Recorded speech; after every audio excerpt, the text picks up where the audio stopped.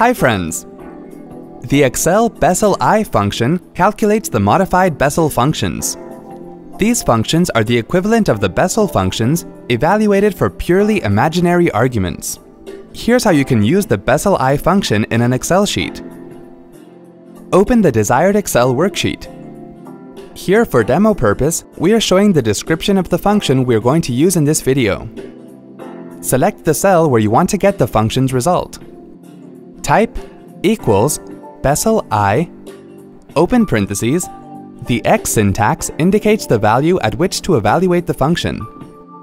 For demo purpose, here we are using 4.5 for X syntax. The N syntax indicates the order of the Bessel function.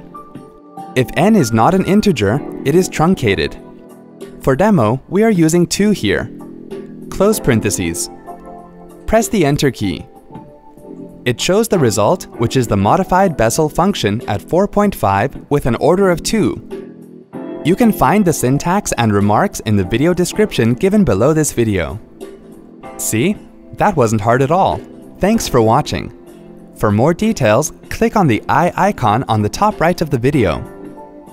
Check out our iYogi channel for self-help videos on Windows, Mac, smartphones, security, social media, and much more.